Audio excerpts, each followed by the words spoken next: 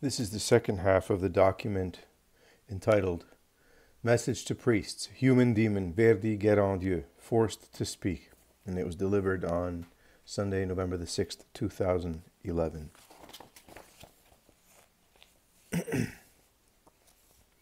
If there had been crusades of prayer, Rome would still be Rome. I have to say this too. I must say to thousands and thousands of present-day priests that women can become their downfall, and that this would not happen if they were to arm themselves with prayer. If the priests were to take up their breviary and to nourish themselves on the doctrine of the doctors of the church, who, as a result of prayer, have such great knowledge of men, things would go differently for them. Whereas if they do not do this, they belong among those thousands and thousands of priests who today are living in mortal sin. Thousands of priests are living outside the state of grace, and they no longer say their breviary, just as I myself used to act. If only, at the very least, I had called on my guardian angel to help me. But no, I rejected every means which would have allowed me to pull myself together, and in following this way of life, I indeed neglected to teach the young people, and yet I was not nearly as bad as what is happening today with the priests and the young people. This warning should be a light for the priests who are on their way to perdition. Formerly there were still many priests who were watchful for their own sanctification, but today they have adopted the wide road that is, at the same time, the road to perdition. If prayers are not said for them, if penitential souls do not rise to their defense and to obtain graces for them, they are lost. That seems incredible. It is tragic, but I am obliged to tell it the way it is.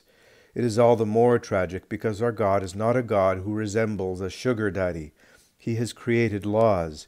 These laws are eternal. They must be obeyed, and the faithful should not listen to those in the clergy who advocate change, because it is not the clergy who fix the laws, but the Lord, and his laws remain in force eternally.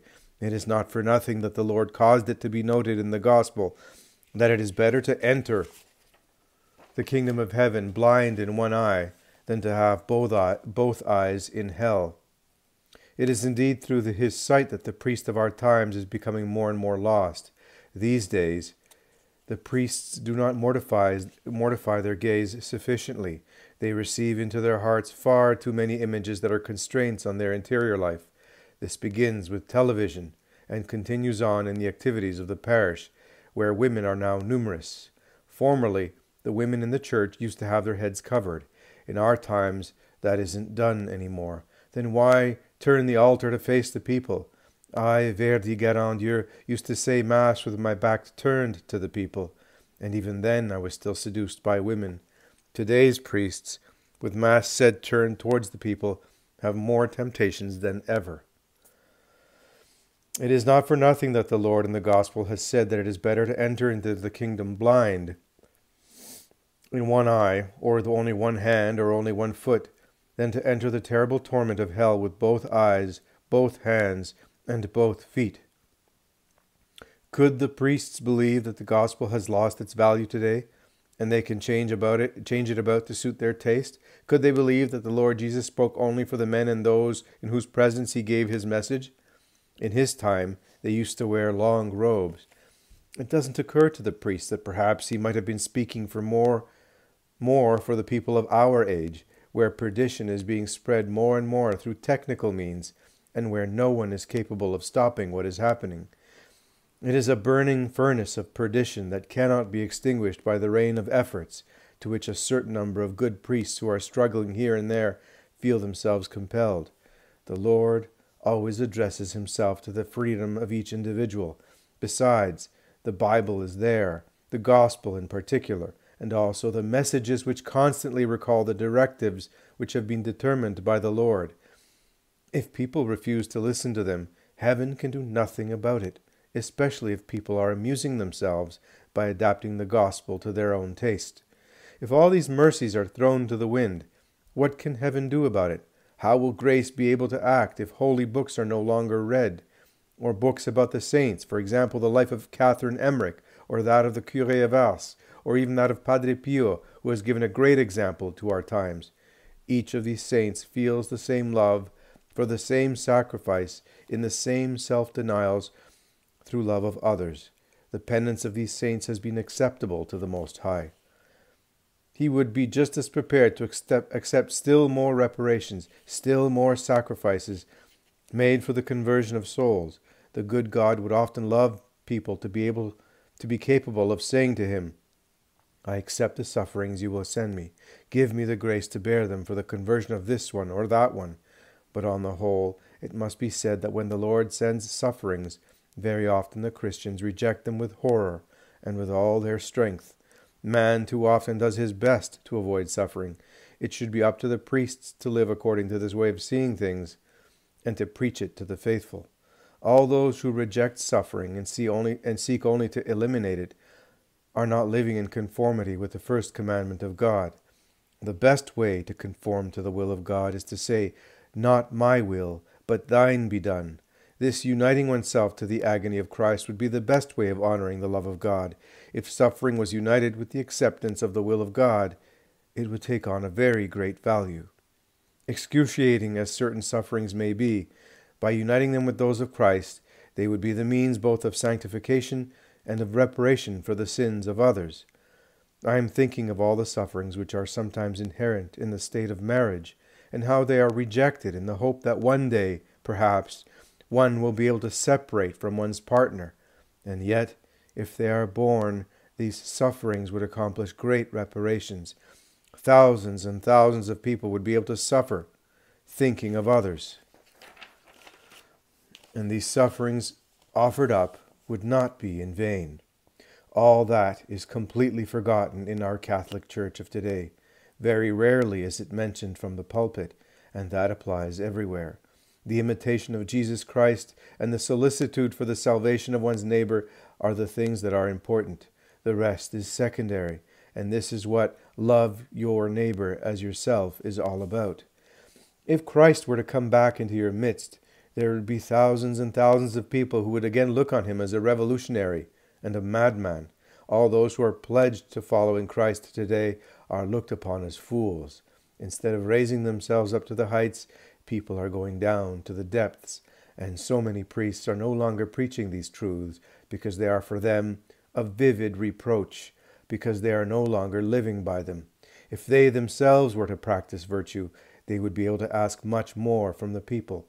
How can I think that others might want what I do not want myself? It is truly tragic. It is a truly tragic state of affairs in which you are living now in the Catholic Church. That applies from the priests right to the cardinals in Rome. If the priests were to live like Christ and the apostles, they would be leading souls along a much better lit and much safer road. As St. John the Baptist and Jesus preached in their time, they must be converted and do penance. So many priests nowadays are fighting against effort and good because they themselves have turned in the direction of evil. They are already on the broad highway which leads to the abyss. This is what the priests should be told, straight to the face, but in a manner which respects the way of psychology and which indicates that one is only concerned about their well-being. It is not a question of telling them that they are bad, but of making use of psychology to bring them to the point of coming back to where they should be.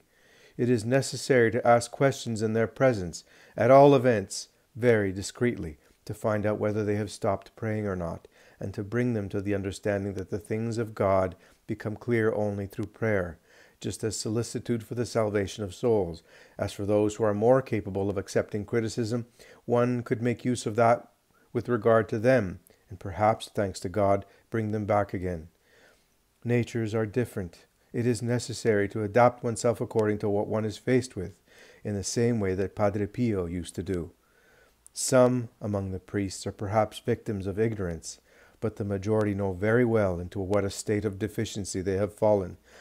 Reminding them of their vocation could perhaps be a way of bringing them back onto the straight road and to the Lord. All, without exception, would lead the souls they have to be concerned with much better if they were to enter on the road of self-denial. It is very, very true that I would prefer to remain silent, except that those from on high, he points upward, are ordering me to reveal and to recall to mind, although I am in hell, into which I never thought I would fall. What sufferings I would undergo on my knees for the defense of my flock, if I could come back on earth. I would accept even martyrdom to save my flock, and several times even I would accept it voluntarily and with the greatest devoutness, if this were the will of those from on high. He points upward. My main goal would be to first of all carry out the first commandment, and to seek means of honoring it and making myself worthy of this commandment. I would ask the good God to enlighten me about his will concerning me. There is a principle that says that, when in doubt, one should choose the way that costs the most. Are the priests and the faithful giving any thought to this principle? It is only a proverb. God did not say it, but it is quite suitable to the situation. Thousands of priests are on the road to perdition because they have chosen the easiest road. Yes, they choose the way of least resistance. This manner of action is not what is pleasing in the eyes of God. It is necessary to know, paying heed to the Apostle St. Paul, how to distinguish between the possible solutions and to choose the best. It is essential to pray to the Holy Spirit, as Beelzebub, Judas, and all the other demons have already said before me. Everyone must strive to recognize his true vocation, because the Lord has a precise plan for each person. Already highly regarded before the Lord because of his priestly state, the priest should also present himself before men with a great authority. He must draw near men and make himself esteemed among them, because he is truly following the way about which he speaks, which is in line with his vocation. The faithful need to see before them someone who gives them example, and not someone who leads them to perdition, or who at all events, in spite of the fact that he is a priest, lives the way of perdition. There should be a great distance between a priest and a layman. The Most High has always wanted that, because the priest is a treasure house of blessings. The priest ought to make people think of his high priest. Think of this high priest who is Jesus Christ, and for this reason should draw to himself the respect of the faithful. Throughout his life he must remember untiringly what a great majesty the divinity represents, and he must believe that we have the duty to adore it and to live it as it commands. It is something which should be taught from earliest years. Children, even the very young, must be led into churches in such a way that, when passing in front of the tabernacle, they get into the habit of genuflecting with the greatest devotion. They must be helped to adore the most blessed sacrament by saying prayers such as this one: "Praised and adored be the most blessed sacrament of the altar."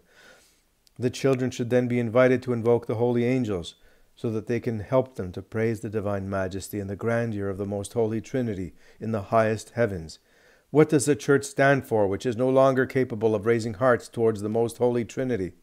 What does the Church stand for, which no longer represents God as being above man in every way, which no longer points out the sublimity of the most holy Trinity, which no longer recalls that it is absolutely essential to be pleasing to the Almighty in heaven? If the priests don't do this anymore, at least the parents should be doing it as far as their own children are concerned.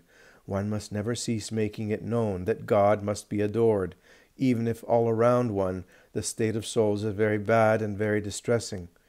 It should be known that when suffering is accepted, it is necessary to thank God for the triumph which he will know how to extract for us from this difficulty.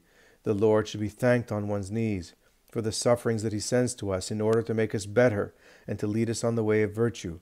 Those who flee from difficulties and sufferings are doomed to lose virtue. In past centuries, there were always priests who were at the heights of their vocation. But in our times, too, there are some who are living the same way in very humble circumstances, because they carry the peace of the Lord in their hearts. They surpass everyone on earth. What use is it if a man gains the universe, but ends up losing his soul? I, Verdi-Garandieu, have to say that our era is very badly enlightened on this subject. It is an age where there is no love of neighbor, that the Church has set about preaching the love of neighbor exclusively. The true love of neighbor begins with concern for his soul, and not with concern for his body. Isn't it better for men to perish through plague and war and all kinds of sufferings, and, by saving their souls, to acquire the glory of God? Furthermore, men who live in luxury and earthly pleasures are in great danger of losing their souls. Charity of the Masonic type has the smell of decay. It is the perdition of so many souls, because it is not truly love of neighbor, but comes from hypocrisy. If they, the priests, knew into what perdition they are making their faithful sink, they would hurry away from this kind of talk and would speak completely differently. It is obvious that one should help others materially, especially if they are suffering from such misery. But it is not the main thing. The main thing is to remain faithful to the doctrine which one must defend, and not to sell one's soul. To practice love of neighbor is to lead the neighbor onto the straight road. Alas, thousands of priests, directed by their bishops and cardinals, have imposed on the church this way of living charity. By doing this, they have altered the shape of this virtue in a manner which is not at all what God determined it should be. This is because true love of neighbor is never present without solicitude for the soul of the neighbor, because making him suffer by telling him and showing him the truth is also practicing love of neighbor. Later on, he will recognize that this was, indeed, the right medicine.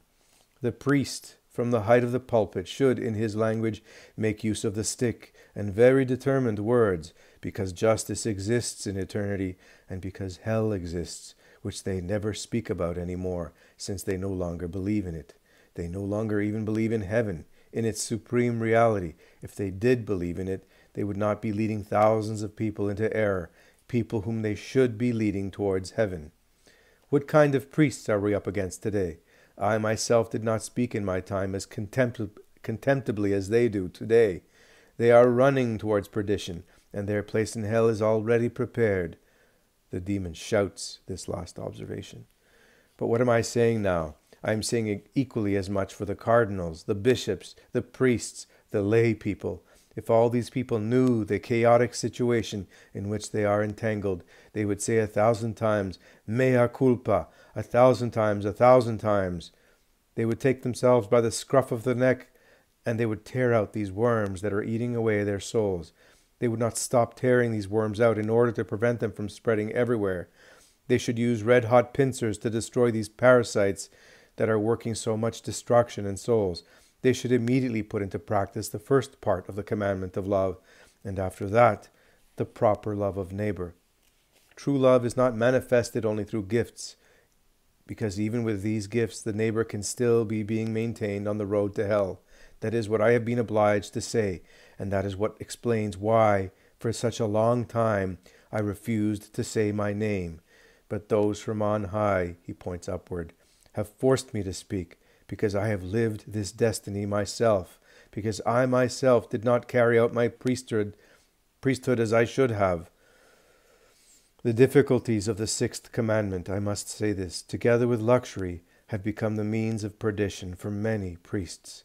If they were to recognize this immense tragedy, they would sacrifice themselves to the last drop of their blood. They would have an immense sorrow for everything which has happened, and they would go right back to square one. They would call to their rescue all the saints and angels, so that they could help them to find the true road again, because in the eternity of hell the fire is continuous, and the worm eats away at your soul forever. This immense pain, this horrible tragedy of hell lasts for eternity, and I, Verdi-Garandieu, am forced to say these things.